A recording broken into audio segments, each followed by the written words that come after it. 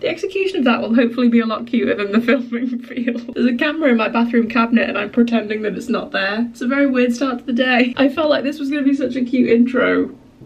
And actually I feel like it's probably going to haunt your nightmares for the rest of time. Hello. I can actually do with you being slightly higher, but I have absolutely no idea where I put my tripod. I've got a feeling Adam might have it in his backpack from the flight, and I think he might have taken it to work. So today is going to be a day of just generally balancing the camera and hoping for the best, which pretty much sums up my entire time on YouTube actually. Anyway, good morning friends, how's it going? Nice to see you, nice. It is the day after that we're back from New York. And when I tell you, those post-holiday blues have me sagging. No, I'm kidding, although not really kidding at all. I've definitely got the post-holiday blues. I woke up, I was like, why am I not in New York right now? This seems like a terrible decision. In fact, maybe I'll move you out of the bathroom cabinet right now, just so the lighting is not quite so insane. Let's put you... Oh, that's better. Why didn't I just put you there in the first place?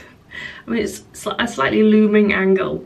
So I basically just wanted to kick things off today with a little bit of a freshen up to make myself feel slightly more human. Putting as much moisture into my face as I possibly can and hoping that it'll bring me back to life slightly. Wow, that already feels so much better. I honestly think if I'd just used a cold flannel there and absolutely nothing else, it would have felt like it had worked wonders. I'm just gonna keep dabbing my face like this. Feels really nice. Feeling a lot brighter now. Ready to seize the day. Maybe not that far, but we're gonna experience the day. And we're going to be glad about it. Actually, my moisturisers and stuff are literally all upstairs at the moment, so let's scoot on over to my little dressing table. I actually really need a new day moisturiser. I don't really have one at the moment other than this one in my SPF, so I'm probably just going to whack that on today. Oh, and then I might put some of this on because that's nice and hydrating too. I feel like I haven't really got loads to fill you in on this morning because I was vlogging the whole time while we were away, so it feels like I've been talking to you loads recently. It feels like you know everything that's happened recently already, but this actually might go up before the second New York vlog. I'm just sitting here with blobs of cream on my face. I didn't think I'd filmed very much. I felt like I was being very sporadic with it. I felt like it was going to be very like, here's this and now this and this and this. But when I went back to my desk yesterday, the first thing that I wanted to do was back up all the footage because I hadn't been doing that while we were away. I decided not to take my laptop. When we've been to Florida previously, I've taken my laptop with me because there's been like brand work involved and stuff. So I was backing up the footage every day, but this one, I was really risking it for a biscuit and just hoping that I didn't drop my camera into the Hudson at any point basically. So I backed up the footage first thing yesterday and there's 3.5 hours worth of footage, so I'm not entirely sure how I'm going to form that into a vlog, into any kind of cohesive vlogging shape. All my makeup is still in my flat lay travel pouch, so I need to move all this back into my desk. Anyway, I'm going to whack a bit of makeup on to look slightly more presentable and a bit less blotchy. Blotchy, she's a blotchy babe. Mr. Blotchy. Mrs. Blotchy, second cousin of Mr. Blobby. Oh, I'm wearing pink as well. Perfect. Mr. Blobby style icon. I'm gonna go for a little bit of foundation. I'm gonna go for some eyebrows. Why not? Treat yourself. Probably a little bit of powder because after all that, I'm gonna be a bit shiny. And some lashes. We'll do a little bit of a lash. We'll get on the lash. You know what they say? There's really nothing like putting a metal device right next to your eyeball to make you feel on top of the world. You know what one of my most thought of movie moments is? I mean, The Princess Diaries is a movie masterpiece. We all know that much. But I reckon every day when I finish my makeup, I reckon that genuinely every day of my life for, I don't know, how old's The Princess Diaries now? Probably like 20. Maybe every day of my life for the past 2 decades, I finish my makeup and I look in the mirror and I think, well, as usual, this is as good as it's gonna get. Mia Thermopolis, love you forever. I don't think I'm gonna do anything to this today. It's getting very long actually, isn't it? I'm due a haircut. I might pin these bits back because it stops it looking quite so heavy. Or this is like the exact hairstyle that I used to do in sixth form, so it really makes me realise that absolutely nothing about me has changed since I was 17 years old. Except the wrinkles. Okay, next on the list, I'm gonna head out and about. We're in dire straits this morning, and I mean seriously dire straits in this house because we've got no coffee. And if you know anything about this household, that is real bad news. So I think what I might do, I've actually got a meeting that I've got to jump onto, and I've got a little bit of work that I need to get done by a certain time. So I think what I might do is take my laptop out and about, go for a little hot girl walk, pick up a coffee along the way, take in some fresh air. I was gonna say vitamin D, but I mean, it is so dark out there. I don't think the vitamin D is in the room right now. I think we'll go and set up camp in a coffee shop for a couple of hours, get my work done, and then, do you know what I'm gonna do today? I had a little brainwave in the shower earlier. I thought, I'm gonna do some baking today. And we're gonna celebrate the start of spring, allegedly. I'm gonna make some hot cross buns. Oh, is that the Hocus Pocus 2 promotional t-shirt? Yes. Yes, it is. There's only so many aesthetic points I can ever win for this bedside table, because at any given moment it will be covered in 19 drinks of water and 14 books. There was one thing that it was worth coming home for. If there was one thing that we did miss while we were away, well, obviously the cat, but I'm talking about our bed of absolute dreams. We have crafted the bed of perfection. You might remember last year now, it was ages ago now, we swapped out our old bed for an Emma mattress and an Emma bed. Emma very kindly sponsored this video, so thank you so much, guys. And I tell my friends all the time, anyone who will listen for long enough, I basically tell them how Emma has been such a game changer for my sleep. I am naturally not a good sleeper. I can get to sleep quite easily to begin with, but then I will wake up in the night, start worrying, fretting, stressing about things, and be awake until the small hours of the morning. And that has not been happening since we changed this bed. That has been a main personality trait of mine for as long as I can remember, and I have been sleeping so much better. Because we love the bed and the mattress so much, we also recently decided to change out our pillows. So we now have the Emma premium microfiber pillows, which I think are genius because they've got adjustable layers inside of them. They've basically got multiple pillows inside one enveloped pillowcase, so you can basically customize and adjust that to become your perfect level of squishiness. And then we also as well decided to go for the Emma original pillows, which are quite a lot firmer, and they give you the proper support that you need for a really restful sleep. And I also just want to make sure I give a little shout out as well to this duvet. This duvet, this is the thing, I think, obviously the mattress is super comfortable, but the duvet is the thing that makes me feel like we're sleeping in a hotel bed every night. We've got the Emma 4-season duvet, and it's like being wrapped in a cloud. The toasty cinnamon bun levels. You have your spring summer layer and your autumn layer popping together, and they're temperature regulating, so you just stay lovely and warm and cozy with both of them. But then when it starts to get a little bit warmer, you can just unpopper them, use either your autumn one or your spring summer one. They have like different togs of thickness for the time of the year, so you just have your perfect duvet all year round. I think it is such a great idea. And the 4-season duvet, my absolute fave. The pillows, the mattress topper that we've got at the moment, the mattress and the beds are all in the current Emma sale. You can get up to 55% off over there, and if you use my code LucyJane, you will get discount on top of the sale prices as well, so an extra bonus saving. So I'm going to leave a link in the description box down below. The Emma sale, which is currently running up to 55% off, and don't forget code LucyJane to get an extra discount on top of the sale prices. Some of the savings are wild. Should I put this away now? We'll do that when we come back. That's later Lucy's problem. What I am going to do though is put a load of laundry on and make some progress there. Do you know what I recently discovered, which feels like an upgrade as my existence as an adult? The delay button on the washing machine. Now, I know I should have probably discovered that a very long time ago. So you can load the washing up, and if you're going to be out for a few hours and you don't want to leave your wet washing sitting in the washing machine, you can delay it for like 3 hours, and then it'll just start as you're on the way home. Look, modern technology. Maybe if I'm extra lucky, I might even be able to peg it on the line. Let's not go too crazy though. Let's not pin those hopes and dreams too high. Something very exciting for today though It's the debut of my new tote bag. Look at this beauty. I bought this from Books on Magic in Brooklyn. I mean, I was powerless to resist this. I was that very annoying tourist that was like, please can I have the tote bag and the sticker? Thank you so much. Look at that, she's so cute. So I've got my laptop in my lovely new laptop sleeve. I've got my laptop charger, although that's probably ambitious. Getting a seat with a plug point is probably very ambitious. My card holder, got my headphones, I've got a pen. Did I steal this pen from Ruby Ross's pizza place? Yes, I did. And I've got a lip balm, so I just need to grab my keys. Do I need to wear a coat? Hey Google, what's the temperature today? Today in London, expect a high of 15 and a low of 10. 15 degrees, practically tropical. No coat for me, thank you very much.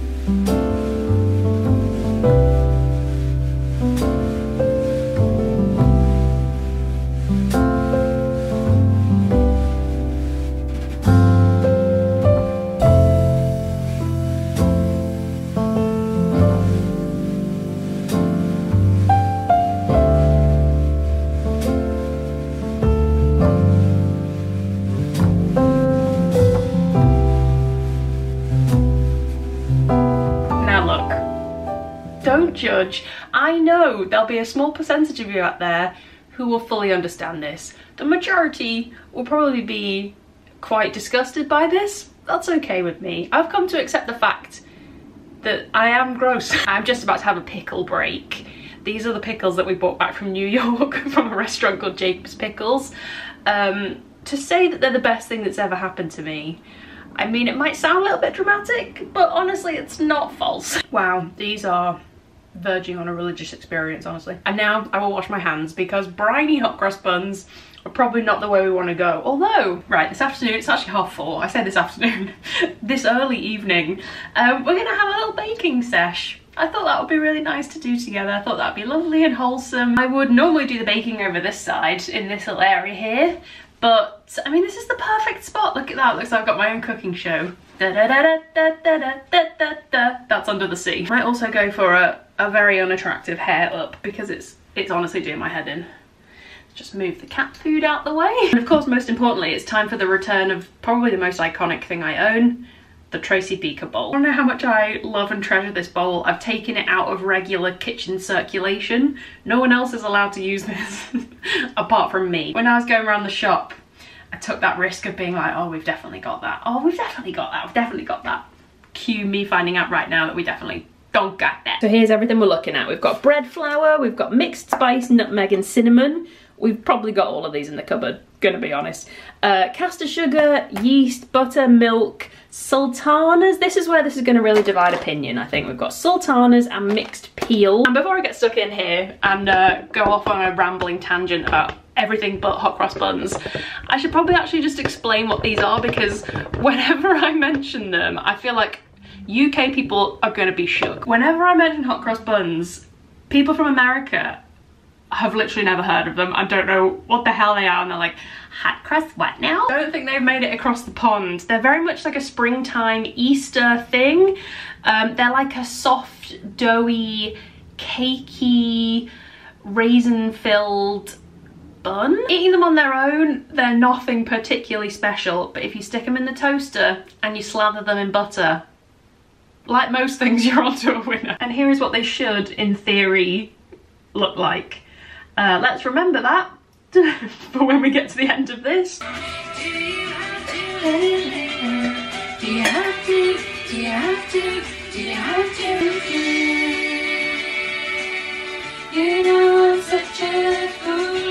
I popped over to my Instagram stories and asked for a few questions. If anybody had any particularly burning questions to fire over to me.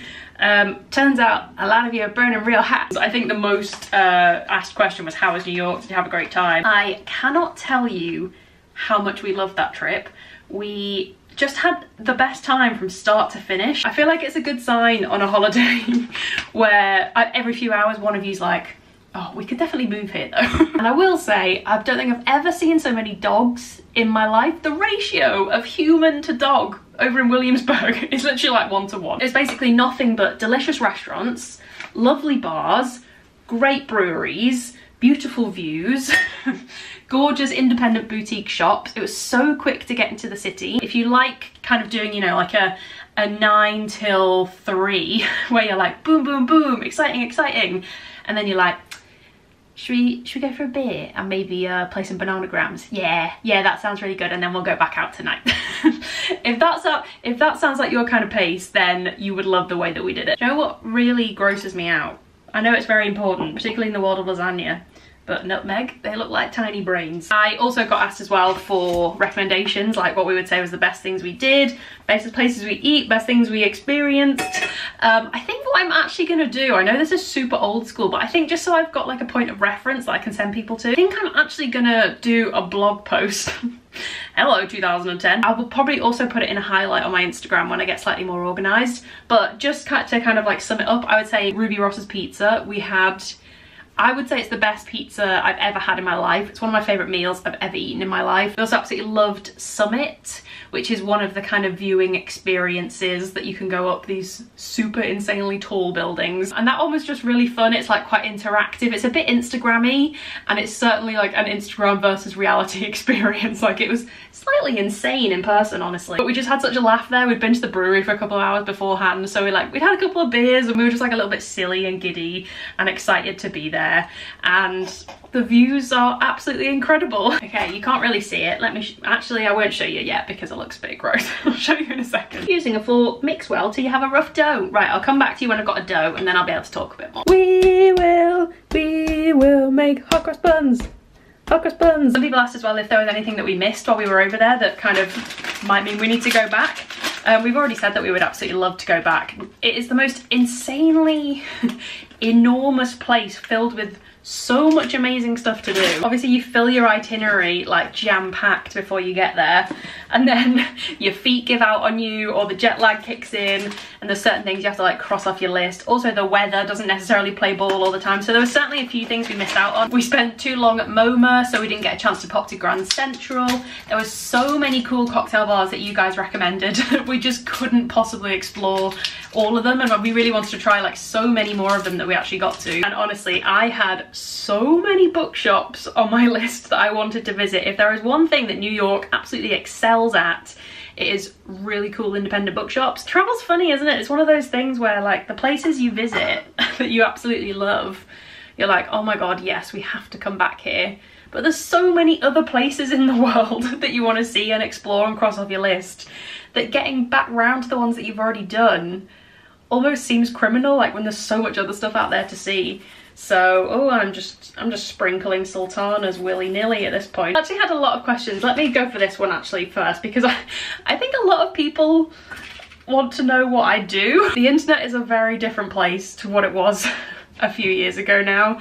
And I think just as I've got a bit older, I am less comfortable sharing aspects of my life. I'm quite happy to stand here and, you know, talk about fun things and talk about my favourite books that I've been reading and holidays that we've been on and stuff, but I don't know, I feel like there has to be some boundaries somewhere, so I definitely talk a lot less about my work now.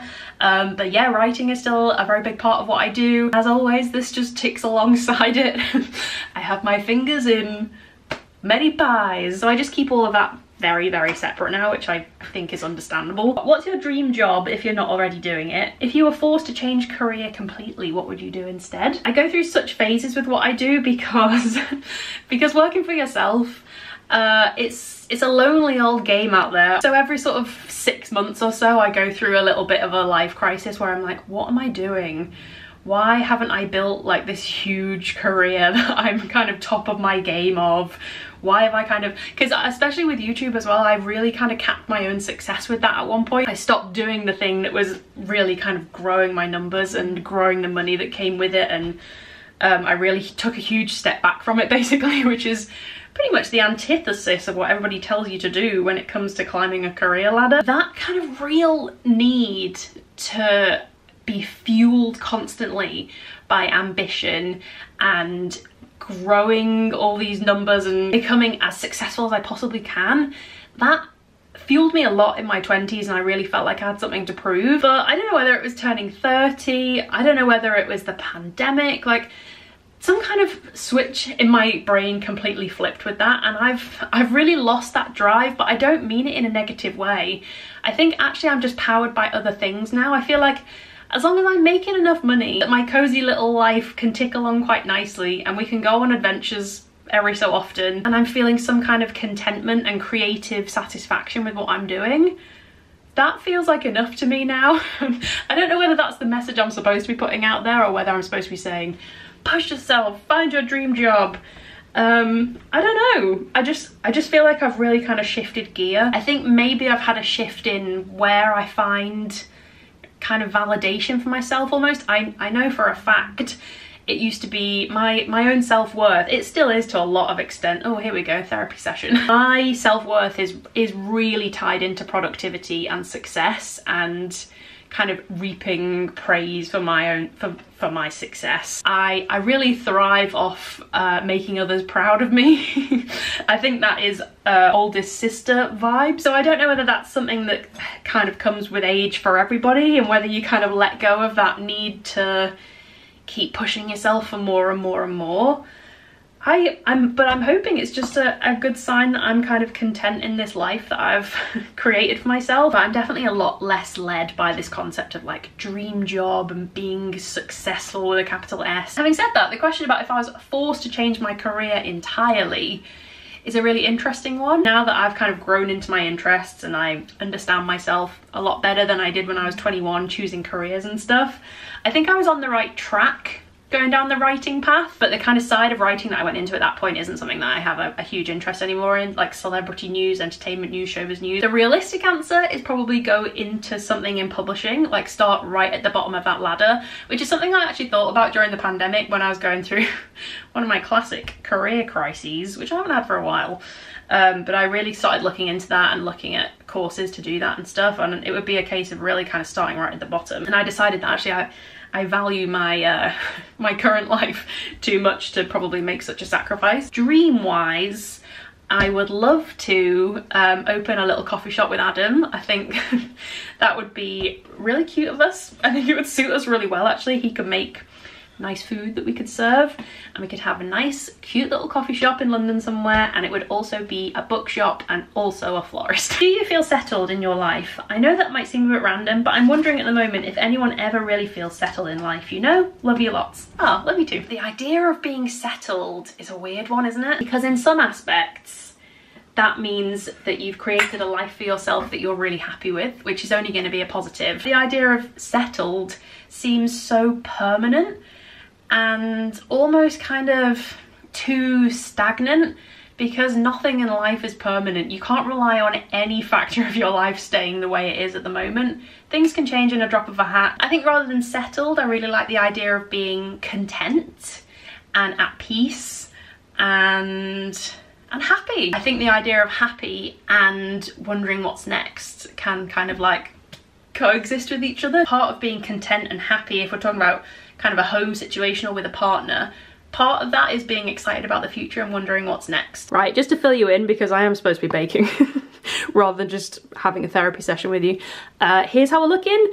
These are now going into a warm place with a tea towel over the top of them, and hopefully they should rise a little bit. I don't know, we'll see what happens. At this point, I think it goes without saying we had some questions about when we're going to get married and have lots of babies, which is fine. Quite a boring answer though, because I mean, no plans anytime soon for either of those things. A couple more of Adam's close friends have got married now. We went to a lot of weddings last year, you might remember. But kind of 60–70% of my close friends are still not engaged, and no one has a baby yet. So it's just not something that's kind of part of our universe really. So it's not something we feel a real kind of pull towards. I feel like if you'd asked me 10 years ago, I would have been a lot more concerned about it all than I am now, because I'm just very content with how things are these days. I'm so grateful to feel the level of like content, calm, happiness that I do these days, that I'm honestly quite reluctant for anything to change. I guess we'll get there one day, but right now, we're more likely to get a dog. Let's say that. Thoughts on Daisy Jones and the Six. Do you know what? This is gonna shock you, because I was so excited for this show. We've only watched maybe 4 episodes so far. We've still got like all the juicy stuff to go. Such an amazing feeling, isn't it, when you read a book and then it gets translated onto the screen and the characters are like exactly what was in your brain. It's slightly alarming, but I suppose that's a credit to the writing. So far so good, really enjoying it. I love the kind of like expansion past the TV show that they've created around it, like the band itself, the music itself. I just think it's so interesting as like a media creation. Someone can write some really good dissertations on it. How many books would you like to read this year? I ambitiously set my Goodreads target as 50 because last year I did like 40 something, and I was tempted to go 52 and do one a week, but that's quite a lot of pressure, I think. I'm really in two minds about like setting yourself reading goals, because it's good motivation, but I also think something you really enjoy, you really don't have to quantify to make it kind of valid or impressive in any way. Reading's had such a rebirth over the past couple of years, which is amazing, but it has kind of turned into this slightly strange competition of who can read the most books. But hey, capitalism likes to make us feel bad about anything and everything possible, hey, and that includes curling up with a good book. If you follow book people that kind of hit like 150, 200 plus books in a year, don't let that make you feel like an inferior reader, that you're not reading fast enough. Like, as long as you're enjoying reading and you're picking up books that matter to you and that you're enjoying, that is literally all that matters. This really surprised me, can I just say, because I had kind of forgotten I'd even mentioned this. The most asked question on Instagram this time was, how is your novel going? How is the book writing going? Have you finished writing your book? How's your own piece of writing coming along? What's the genre of your book you're writing? How's the book going? I honestly forgot I told you about that, but now that rings a bell, and I do remember admitting that I had an idea for a novel and I was going to try and get it on paper. It's going really well. I'm fitting it in wherever I can possible. It is my most cherished time at the moment. I feel completely like I'm doing what I'm supposed to be doing when I sit down and write, and that is a really great, heartwarming feeling. I am like fiercely private about it still. Adam knows what it's about. He hasn't read any of it. My mum has read the early parts of it, and a couple of other people who needed to read it have read it. Still very much in progress. I wouldn't get excited anytime soon, because as I said, like, I have to fit it in just when and where I can. I am not in a position where people are paying me to take time off work to write this. So as much as I thought it was going to be bashed out in a few months and it would be perfect, that is certainly not the case. I'm literally pouring my heart and soul into it and giving it every spare second that I have. So if I get there, you'll be the first to know. It's not an if, it's a when, because it's literally my main goal. And at this point, I don't even care if anybody wants it.